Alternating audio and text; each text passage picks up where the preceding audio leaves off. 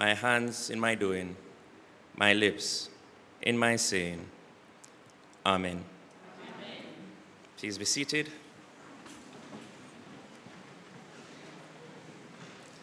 All right, so a motto of the church army is to preach or die at a moment's notice. Well, I hope I won't be dying this morning, so I will, preach and give the word that has been laid on my heart. Amen. All right, so good morning, brothers and sisters. Good morning, Kemar. The Lord is risen. He is risen indeed. Hallelujah. Hallelujah. And today is a beautiful day, wouldn't you say? Yes. Would you have said this if the day was overcast? Would you say, all right? We normally refer to a beautiful day as a day with golden sunshine. Or would you say that the day was beautiful if coming to church you were stuck in traffic? Yes, it would still be a beautiful day. All right, and some may say even though it's raining cats and dogs, traffic, nothing would change the fact, and you guys are attesting to that, nothing would change the fact that it's a beautiful day. And, even this morning, two children came up and read. So it's especially beautiful to, those parents and as a church to watch those who have grown up in the church and on this Mother's Day, reading and, spreading the word with you. So for that reason, I'm sure as well that it's a beautiful day. Beauty is in the eye of the beholder. When I was young, I was always told that I had beautiful feet. That's what I was told. And beauty is in the eye of the beholder. So, anywhere I went, my feet was always covered up. Even if I had to wear slippers, my attire included slippers and socks. No matter where I was going, whether beach, youth meeting, and yes, even church, my feet was covered up. And thank God I've grown out of that stage. And even with the turmoil endured, I played volleyball, so jumping up and down, my feet look beautiful to me, even with all of that practice. And I know for Mother's Day, and again, just wishing you all a happy Mother's Day to the mothers in the church. For Mother's Day, I know that, part of the treatment would be possibly getting, your feet done at a spa. You beautify your feet. And I'm not mutabaruka, I'm not opposed to shoes. But this morning, I want to highlight the beauty of feet. And I can't think of a better way to do that than to take the proverbial walk with Jesus and meditate on the significance and symbolism of his feet throughout his life. And I know that you have an awesome tech team here, so I'll just say the scripture, and then like magic, it will appear behind me. So, Matthew 2, verse 11.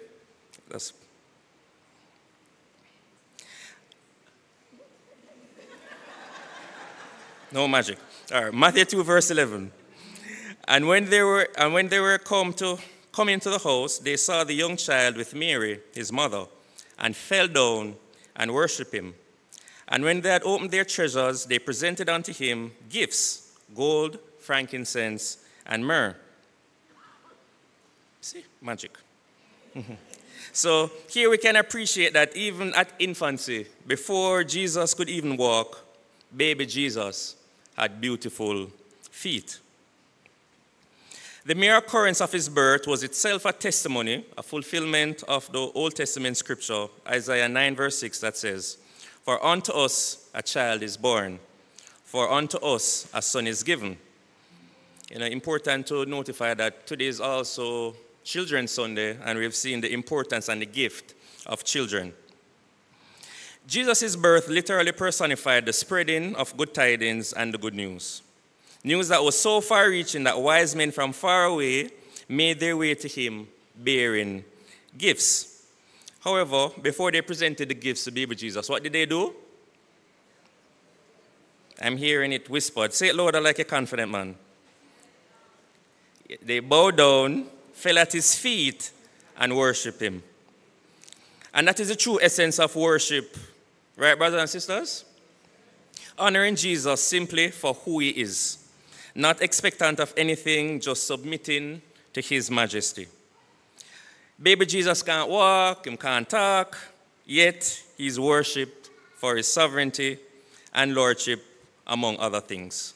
So this morning, I want you to remember that being at his feet necessitates our worship. All right, take team ready for the magic again. Luke 8, verse 41. Luke 8, verse 41. And behold, there came a man named Jairus. Anybody know that story? Jairus? Okay, so we don't need the tech team to put it up. It's there, all right. And behold, there came a man named Jairus, and he was a ruler of the synagogue, and he fell down at Jesus' feet and besought him that he would come into his house. It feels like Jairus, we should know who to go to and where to go to for healing and restoration. Again, mothers, healing and restoration, it's an awesome job. Restoration and healing is not necessarily found at the spa. It's not necessarily found at a quiet house when the kids are outside. Healing and restoration comes at the feet of Jesus. And note Jairus' posture of submission when asking for Jesus to heal his daughter. Amazing and seemingly impossible things can happen when we place ourselves at Jesus' feet. So if you want to experience any true healing, any significant change, any victory in battle, we have to fight on our knees and on the feet of Jesus. There and only there can we be sure of a miracle. Recall that Jairus was a synagogue leader who was responsible for many different things throughout the church. So it was unusual and unprecedented for him to fall at the feet of a preacher. And now Khalil is at my feet. See, I told you guys that I had beautiful feet, and I hope you believe me now. So this morning, I want you to remember, like Jairus, being at Jesus' feet was an act of humility and respecting Jesus' authority. And however, Jesus' authority wasn't limited to just flesh and mortal. His feet knew no bounds. It reads in Luke 8, verse 28, when he saw Jesus, he cried out and fell at his feet, shouting at the top of his voice, "What do you want with me, Jesus, Son of the Most High? I beg you, don't torture me." You know who was saying this? The demons recognized Jesus and his authority immediately. They knew who Jesus was and what his great power could do to them.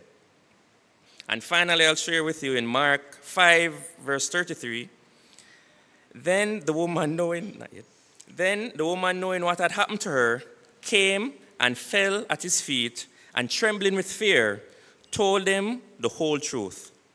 Anyone recognize that story? And has that ever happened to anyone? You're terrified for whatever reason of your condition or situation. It might be whatever sickness that you're going through. It might be, financial challenges. It might be terrified or scared because you don't already have plans for Mother's Day. Whatever the reason, one place that you can go is the foot of the throne of grace in prayer.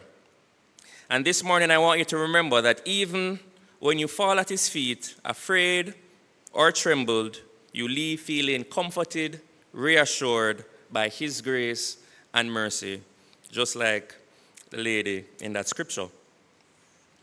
In one of the most, I would say, popular biblical passages concerning Jesus' feet, anybody? All right, let me throw it out to you.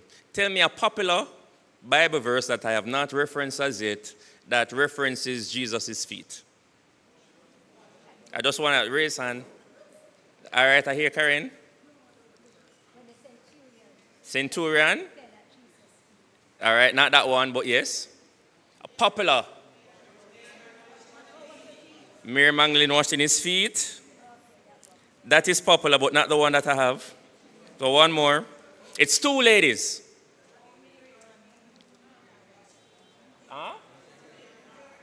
What? Yeah, so beautiful are the feet that share the gospel, but not there yet. I'll reference that after. The one I'm referring to right now, very popular passage, was Mary and Martha. See, so when I say yes, no, and I ask, and you hear the chorus of yes. All right, so it's a popular Bible passage of Mary. Okay. No, man, I wouldn't do that to her. And I wasn't asking verbatim. So it was about Mary and Martha at Jesus' feet, where Mary famously sat at his feet while her sister Martha worked. And since that story is so popular, again, I won't have to go into it, but I will extract 3 advantages of being at Jesus' feet. 1, it allows us to hear from God first. Sitting here at his feet demonstrated that she wanted to learn from Jesus. The one thing Martha needed was to cease all her activities and sit at Jesus' feet and hear his word. That was the better part. The most important thing, to be in a relationship with him and to hear from him. In order to love Jesus, we must listen to his words, and hearing his words comes before doing. And at times we can be guilty of that, just being busy, up and down, trying to get things in order, but not truly listening to God, listening to his words, listening to what Jesus has to say. But this morning I pray that we'll have that discernment to choose the better thing. Secondly, being at Jesus' feet, we recognize who he is. The Samaritan leper falls at Jesus' feet in gratitude after Jesus heals him. In many instances, we encounter Mary, we find her at the feet of Jesus, not only where I reference, but also in John 11. There she says, "Lord, if you had been here, my brother would not have died." Immediately she falls at his feet, even though she does not confess the hope as Martha. Later in John 12, we find Mary anointing Jesus' feet. Being at Jesus' feet represents an act of worship, giving him the same honor reserved for God. And it is also an open acknowledgement that a person recognizes who Jesus is and that there is something special about him. Thirdly, being at his feet shows a level of trust. Not only does being at Jesus' feet show that we acknowledge who he is, but it also demonstrates a sense of trust. And again, Khalil demonstrated this morning, it's a sense of trust. And as mothers, you would know when a child is at your foot, it's because of some level of comfort, trust. They know that they are safe when they're in your presence. And although Mary didn't make the same declaration of faith that Martha did in John 11, the fact that she fell at Jesus' feet would have had a similar effect. It would also show that she trusted Jesus would be able to work in the situation even though Lazarus was dead. This concept of being on someone's feet when you're afraid, to gain knowledge, to feel comforted, is not unique just to those biblical stories, as I've mentioned and illustrated, with mothers experiencing that with a young child, grandchild, or a ward. However, what does that mean that we have beautiful feet? Earlier I said that beauty is in the eye of the beholder. So on this Sunday in Easter, this morning I'm here to draw into sharp focus the standard of what beautiful feet in the eyes of God, the true beholder, really means. And it was referenced by our sister earlier. In Isaiah 52, verse 7, it reads, "How beautiful on the mountains are the feet of those who bring good news, who proclaim peace, who bring good tidings, who proclaim salvation," a message so foundational and fundamental that it was also referenced in the New Testament in Romans. It is written, "How beautiful are the feet of those who bring good news." Jesus' entire life was about ministry. He traveled wherever his beautiful feet took him to promote peace, heal the sick, restore the blind, deaf, and crippled. Interestingly, he used his beautiful feet to put others back on their beautiful feet. Because those whose lives he transformed by his presence, by his touch, by his word, could not control themselves, but in giving witness to the wonderful things that he has done in their lives on earth. People with beautiful feet have the same utterance of Peter and John when they answered, "For we cannot keep from speaking about what we have seen and heard." Mary Magdalene told the disciples as well, "I have seen the Lord." The men from Emmaus, and again we have gone through the Easter story, they returned from Jerusalem to share the good news. The disciples told Thomas, "We have seen the Lord." Peter and John, who saw the empty tomb, they couldn't keep silent. They also shared the news with others. Paul met the risen Lord on the Damascus Road. He shared the good news with everybody, Jews and Gentiles. And it happens in this very congregation as well. Closer to home, I want to recognize, the beautiful feet of, some of the mothers. And I won't get in trouble by calling any names, but I am sure that, you also have been spreading the word, having that encounter with Jesus, not just stopping here, but spreading the good news to others. Whether it be at a funeral settings, yourself, there are some members of church who have been to almost, most of the funerals, or supporting a grieving brother or sister, and that in itself is ministry. That is spreading the good news, that is being there for our church members in a time of grief. Some might even make phone calls. Anybody make phone calls to church members we haven't seen in a while? That also is ministry, and it's using your beautiful feet. You might not be as young as some of the others anymore, but even from home, just picking up that phone, the phone will do the walking for you as you minister to others. And a pet peeve of mine and an indictment on the church is that at times we remember people by where they sit. And that reflects that those feet have been planted in church.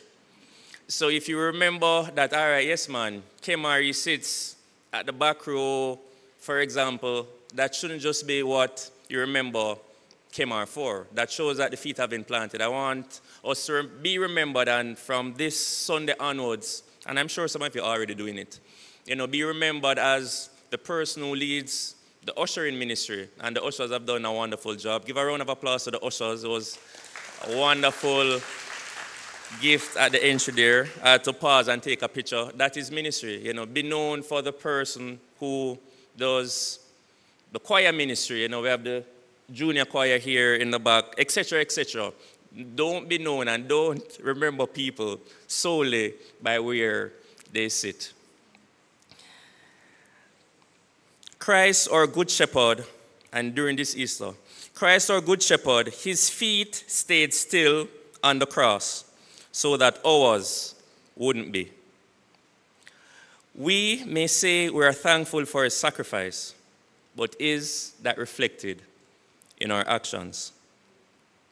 The reality is that we all have been commissioned and sent out in the world to proclaim the good news of God's love and saving grace.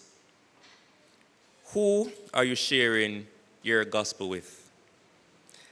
This morning, this Sunday, this Easter onwards, friends, I encourage you to go forth and spread the good news and show your beautiful feet. Amen.